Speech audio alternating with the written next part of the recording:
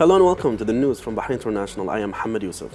The representative of His Majesty the King for Humanitarian Work and Youth Affairs and Chairman of the Board of Directors of the Oil and Gas Holding Company, Noga Holding, His Highness Sheikh Nasser bin Hamad Al Khalifa, held bilateral meetings with a number of representatives and heads of international companies in the oil and gas sector on the sidelines of their participation in the Sarah Week 2023.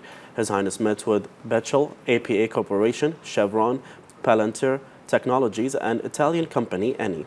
The meetings were in line with the vision of His Majesty King Hamad bin Isa Al Khalifa and His Royal Highness the Crown Prince and Prime Minister Prince Salman bin Hamad Al Khalifa in securing the kingdom's energy needs in the future and achieving zero neutral goals set out during the COP26. His Highness stressed the importance of building strategic partnerships, bolstering cooperation and exchanging experiences to advance the oil and gas sector. He also highlighted the importance that Bahrain accords to the national energy strategy and its pivotal role in the growth of the local sector and in contributing to building a sustainable future free of carbon emissions. His Highness highlighted Bahrain's leading achievements in developing the oil and gas sector and the importance of exploring more opportunities that ensure the continuity of the sector's development and growth through the application of the latest technologies and qualitative innovations that boost the efficiency of infrastructure and protect the environment. He also stressed the kingdom's keenness to provide sustainable and safe energy supplies in line with the sustainable goals and the kingdom's economic vision 2030. The BDF Commander-in-Chief Field Marshal Sheikh Khalifa bin Ahmed Al Khalifa received GCC Secretary General Jassim Mohammed Labdewi and congratulated him on his appointment in the presence of Defense Affairs Minister Lieutenant General Abdullah bin Hassan al-Naimi and BDF Chief of Staff Lieutenant General Diab bin Sagir al-Naimi. The BDF Commander-in-Chief wished Al-Bdawi and all the staff of the GCC General Secretariat success in enhancing the Gulf system to achieve its desired goals. He stressed that according to the wise visions of His Majesty King Hamad bin Isa Al Khalifa, the Supreme Commander of the Armed Forces, military cooperation between the BDF and GCC armies is being strengthened based on the strong bonds among the GCC states and their unity of purpose and common destiny.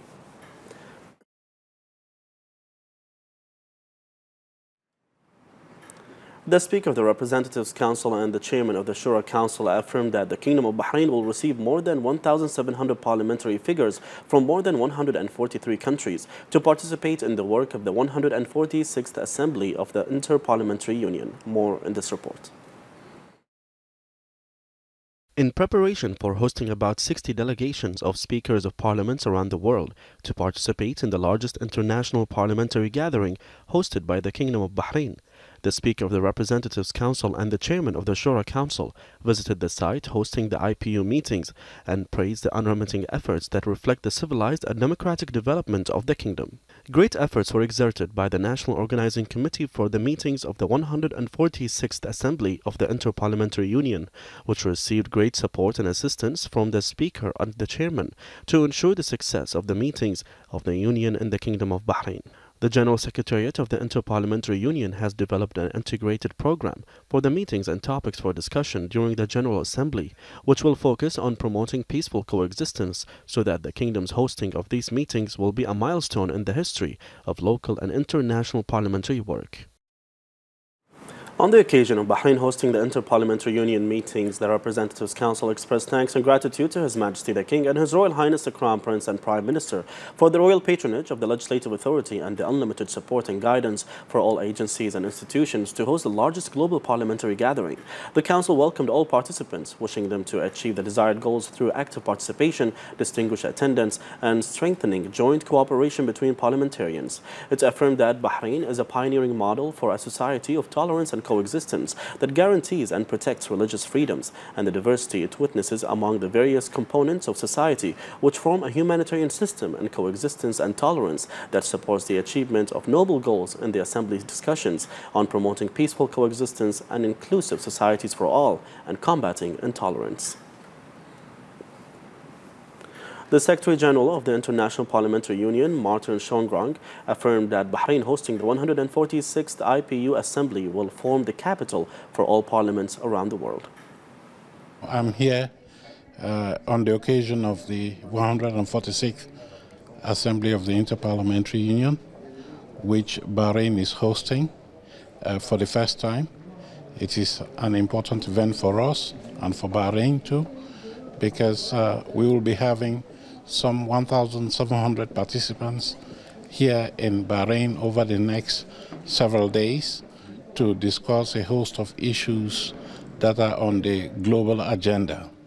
So basically for some 6-7 days, Bahrain will be the capital of parliaments from across the world here.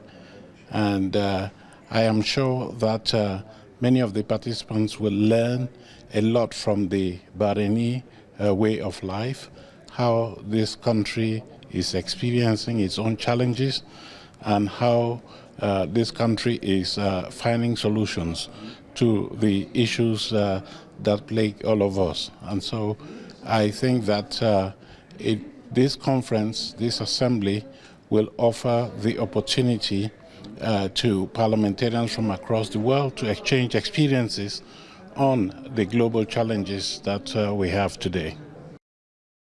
The International Parliamentary Union works with other international parliaments following the approach Democracy for All in a comprehensive way. More in this report. A global organization whose vision is peace and democracy.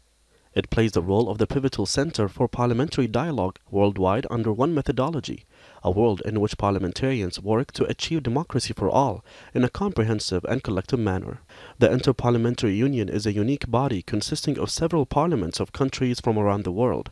It consists of 178 parliamentarians. Women's participation in it exceed 26%, while youth constituted more than 29%. The IPU works for gender equality, youth empowerment, and sustainable development through political dialogue, cooperation, and parliamentary action. It also promotes women's access to parliament and participation in policy making, and supports women members of parliaments. The IPU is the heart of democracy in the world because it represents people's voices through its dedication to working closely with international parliaments to be more effective and innovative in implementing plans and strategies. The most prominent of these plans is the 2030 Agenda for Sustainable Development and strategies related to climate change and cybersecurity issues, which have become a preoccupation for the countries of the world, and the Union aims to provide solutions and support for people to rise to more sustainable and modern levels. Under the patronage of the Southern Governor, His Highness Sheikh Khalifa bin Ali Al Khalifa, Al Bayan School held a roundtable meeting in the presence of senior officials and ministers. The meeting comes within the Vocational Awareness Week organized by the school and included a number of accompanying events in order to share with students ways of vocational learning and build an integrated understanding of working life.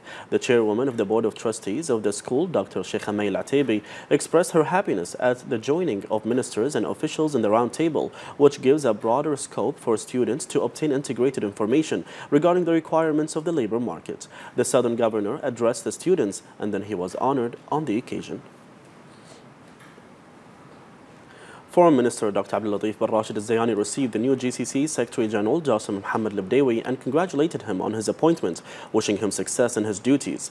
Al-Bdawi pledged to continue efforts to further the GCC march towards achieving Gulf leaders' aspirations to support cooperation between member states. The two sides discussed Gulf issues and ways of furthering economic and social cooperation to bolster the GCC status regionally and internationally. Al-Bdawi expressed pride in the confidence of GCC leaders to appoint him as the Secretary General of the GCC, stressing his determination to exert more efforts to enhance joint Gulf cooperation towards achieving the GCC leaders' aspirations of further integration and coordination. The Minister of Foreign Affairs, Dr. Abdul Latif bin Rashid Al-Zayani, participated in the meeting of the Arab League at the ministerial level, chaired by Egyptian Minister of Foreign Affairs and Chairman of the Arab League's 159th session, Samah Shukri, in the presence of Arab Foreign Ministers and Arab League Secretary General. The meeting discussed strengthening joint Arab action in various fields, coordinating Arab positions towards current regional and international challenges, maintaining security and stability in the region, and ways to strengthen friendship and cooperation with world countries to enhance Arab interests. The minister also participated in the meeting of the Quartet Arab Ministerial Committee concerned with following up on developments of the crisis with Iran and ways to address its interference in the internal affairs of Arab countries, chaired by Saudi Arabia. Dr. Zayani also participated in the ministerial meeting of the Arab Ministerial Committee concerned with following up on Turkish interference in the internal affairs of Arab countries, chaired by Egypt. The Minister of Foreign Affairs met with the UAE Minister of State at the Ministry of Foreign Affairs and International Cooperation, Khalifa Shaheen Al-Marar, on the sidelines of the meeting of the Arab League at the ministerial level. The two sides reviewed the distinguished Bahrain-UAE relations in all fields and discussed topics of common interest and the means of further bolstering cooperation. The Minister of Foreign Affairs also met with Deputy Prime Minister, Foreign Minister and Expatriates of Jordan, Ayman al-Safadi. They praised the continuous development of bilateral relations and ways to further enhance the cooperation in all fields in order to benefit both countries and their peoples. They also discussed regional developments and topics of common concern. The Ministry of Tourism and the Bahrain Tourism and Exhibitions Authority took part in the International Tourism Exhibition in Berlin. The Ministry and BTEA are participating with a special pavilion alongside 12 participants from the most prominent Bahraini hotels and destination management companies. Tourism Minister Fatma Sarafi participated in a panel discussion entitled Ministers Roundtable, where she affirmed that the Bahraini participation in ITB Berlin comes within the framework of the Ministry's keenness to invest in major international tourism events to promote the tourism sector, attract more tourists and visitors to the kingdom, and continue achieving the ambitious goals of the Tourism Strategy 2022-2026. She highlighted the keenness to introduce the various tourist destinations in Bahrain and the activities of the upcoming tourism season, including Formula One, the food festival, and various attractive events.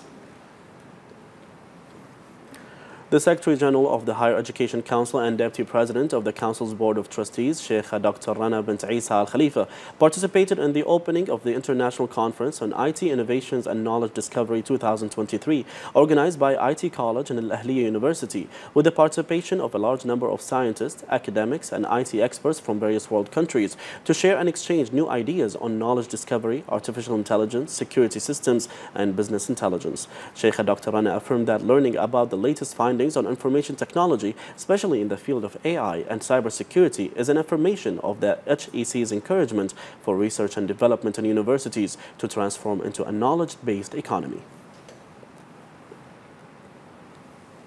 Under the patronage of His Royal Highness the Crown Prince and Prime Minister Prince Salman bin Hamad Al Khalifa, the annual Crown Prince Cup Golf Tournament concluded, held in Bahrain Golf Club, with the participation of club members. During the awards ceremony, the first Vice President of the Bahrain Golf Club, Lieutenant General Diab Al-Naimi, on behalf of the club's President, board members and players, expressed thanks and appreciation to His Royal Highness the Crown Prince and Prime Minister for patronizing the tournament, noting that it witnessed a large number of participants and strong competition.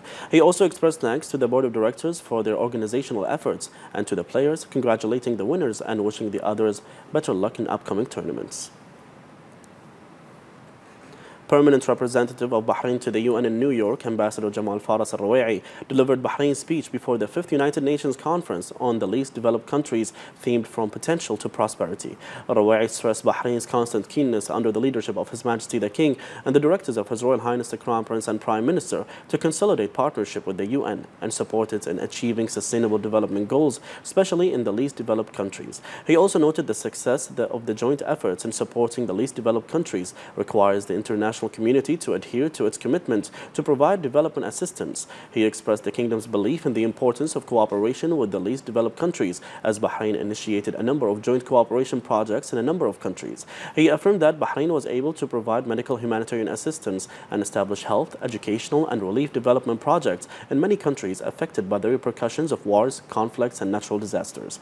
He further pointed out that the kingdom continues to stimulate international humanitarian action by launching global initiatives and awards to serve humanity. He added that the kingdom is keen to establish economic relations with various countries and transfer its pioneering experience in entrepreneurship to more than 48 countries in partnership with UNIDO.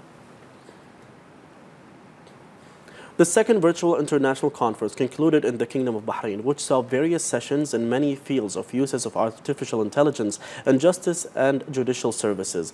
To speak more about this, we have with us on the phone Public Prosecutor Ibrahim Al-Fadala. Hello, Mr. Al-Fadala. Can you tell us about the outcomes of the conference as well as the main issues that were tackled throughout the 2 days? It has been concluded today the activities of the second virtual international conference on the uses of artificial intelligence and judicial and justice services. Among the outputs of that conference were several recommendations at the national and Gulf state level. Most notably, agreed on a unified definition of artificial intelligence and defined its scope in the field of justice. Preparing a national draft law regulating criminal liabilities resulting from dealing with artificial intelligence applications. Also, continuing to hold training programs between the parties of the criminal justice system. Moreover, encouraging national researchers in the field of determining criminal and civil liability for the users of artificial intelligence. In addition, establishing a committee or a team of specialists in artificial intelligence applications and technologies working under the patronage of the public prosecution. Finally, the establishment of a joint Gulf Center concerned with recording and archiving artificial intelligence inventions that are being tested on the ground, study them, and record any accident committed through them. Public Prosecutor Ibrahim Al-Fadala, thank you for joining us.